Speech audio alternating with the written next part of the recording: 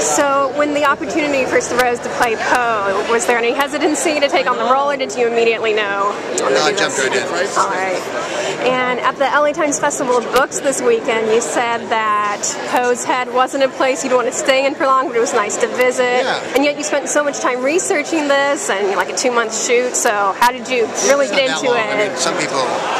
Yeah, but crazy. Right. Long time or more than that. Yeah. It was sort of like 4 or 5 months I was in sort of in that Poe space. Yeah.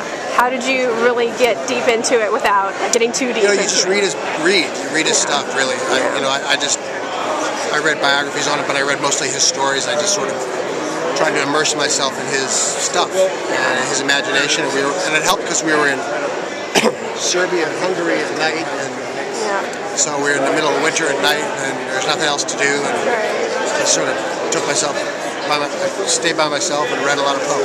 Yeah.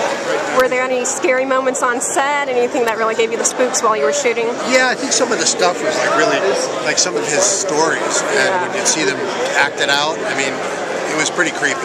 Yeah. You know, and some of the stuff people were buried alive, or the pit and the pendulum, or I mean, it was like going into a nightmare in a way, but in a way that you could only imagine what it was like. Yeah.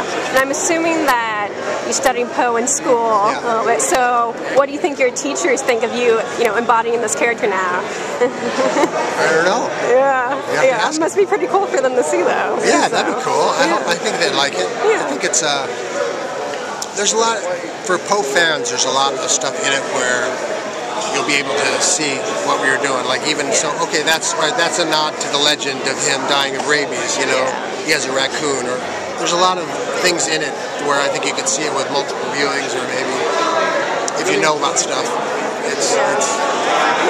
it'll be fun for people who know a little bit about the history of his books and his stories. If you know his stories, you might have some extra treats. Yeah. All right. Well, I'm looking forward to seeing.